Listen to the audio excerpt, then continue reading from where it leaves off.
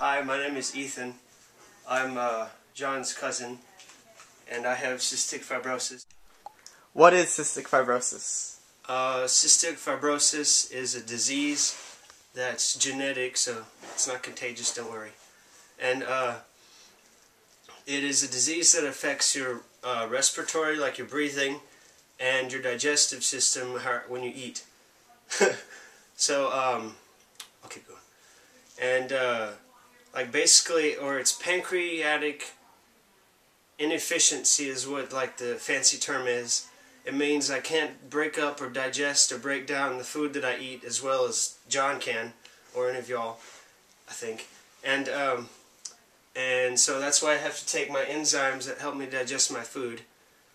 And the respiratory part, because like we all have like mucousy, kind of wet, hot, jungle parts of our lungs, you know, and like mine is all just a lot thicker mucus and stuff. It makes it harder to breathe sometimes, and it can also clog your airways, which, you know, if you don't use them, you kind of lose them and they'll suffocate and die. It's kind of like smoking. Why does my cousin have cystic fibrosis, but I don't? Your cousin Ethan has cystic fibrosis probably because your aunt and your uncle were both carriers for the gene for cystic fibrosis. And because of that, there was 1 in 4 chance that he would get it with both of them being carriers. You do not have cystic fibrosis, John, because maybe your mother might be a carrier, but your dad is not. And so the most you can be is a carrier, but you cannot have the disease. And in America, about 1 in 2,000 to 3,000 Caucasian kids get cystic fibrosis. It's a lot rarer in Hispanics and Asians, and a lot rarer in African Americans. Okay. And I'm going to show you what I have to do every day for medicines. Okay, well, this is what I do first. It's a nebulizer, which means you pour the liquid into this chamber when it's all set up, and then you breathe it in through here because it makes it like into steam, and you just like puff on that for a while. And then after that, I can do this, which is another nebulizer, and it helps to thin out like the mucus in my lungs, which makes it easier to cough up. And then I usually do that last, but now I'm on an antibiotic, which is this one, and I do that last now since I don't want to cough it up or ruin it or complicate that. And I also have to do this, and I'm sure you've seen it on commercials. It's Advair, and you just open this little thing and do that, and then breathe it in. It's pretty easy to use. And this is an antibiotic pill that I'm on. I'm not selling it or anything, so okay. And then these are enzymes that I have to take every time I eat. I take like 7 of these. Okay, yeah. So I take a bunch of those. And then these are just vitamins, you know, like little Flintstones ones they sell for babies. This is my version. And it's got more of everything since I don't absorb all my vitamins. Okay, and now I'll show you what these things do. Okay. So if I had medicine that I would put in here. Is it good? You can see me? Mm-hmm. Okay.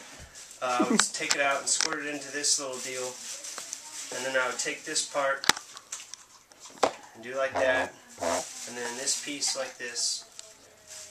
And then this piece like this. Something. And that's how you set that up. And I can put that over here. And then this is my vest. I'll put it on and it'll start like shaking my chest. Which kind of helps to break up all my mucus and nasty stuff that's inside my lungs.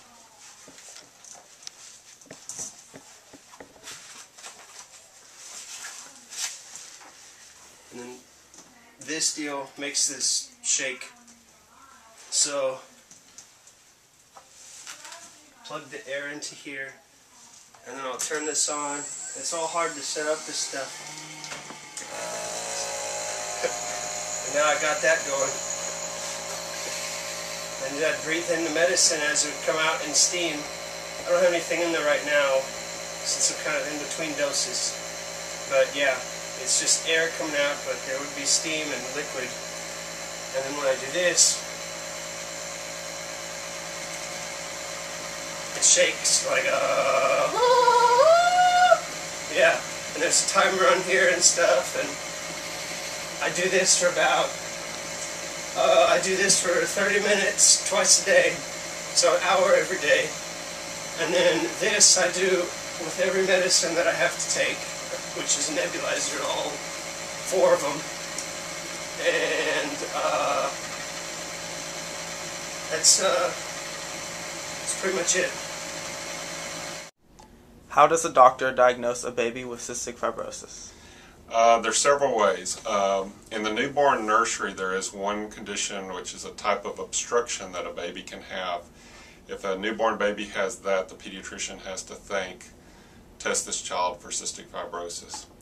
Other ones are what we call failure to thrive, where a child is not growing and progressing on his growth chart the way he should. And if that happens, then the pediatrician has to do a sweat chloride that this child might have cystic fibrosis. Third type is if a child has increased respiratory infections with recurrent pneumonias and having lots of respiratory difficulties out of the ordinary, then the pediatrician must test this child for cystic fibrosis with the sweat chloride.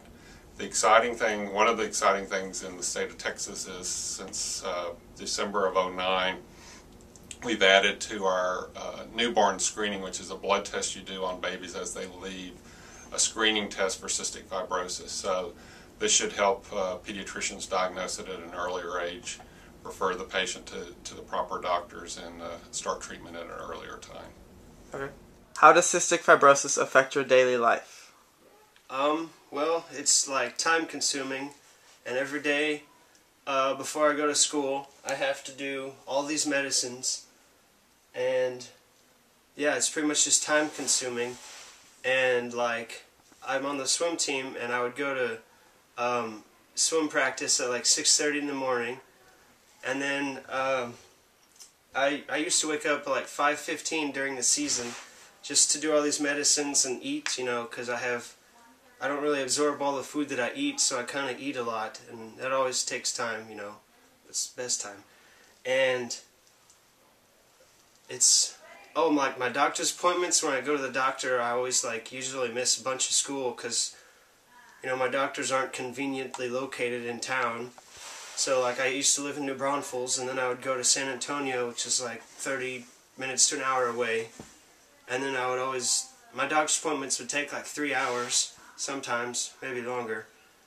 And then if I were to get sick and then go to the hospital, which has never really happened since I was a baby, I wouldn't be missing school then. And it's just really time consuming. Why does cystic fibrosis affect the lungs and pancreas? With the pancreas, it causes a lack of enzymes which help for absorption of fat and proteins, and that's why in a lot of kids they are what we call failure to thrive, and that's how, as pediatricians, we make that diagnosis. You need to be able to absorb fat and proteins to grow. And what we do to help these kids is replace it with pills that have the enzymes in it. As far as the lungs go, they have increased pneumonias, increased secretions, and they're very, very thick secretions. And these children have to have a lot of different therapies to help their lungs, to help them breathe better. My cousin Ethan looks fine, but why does cystic fibrosis shorten the lifespan?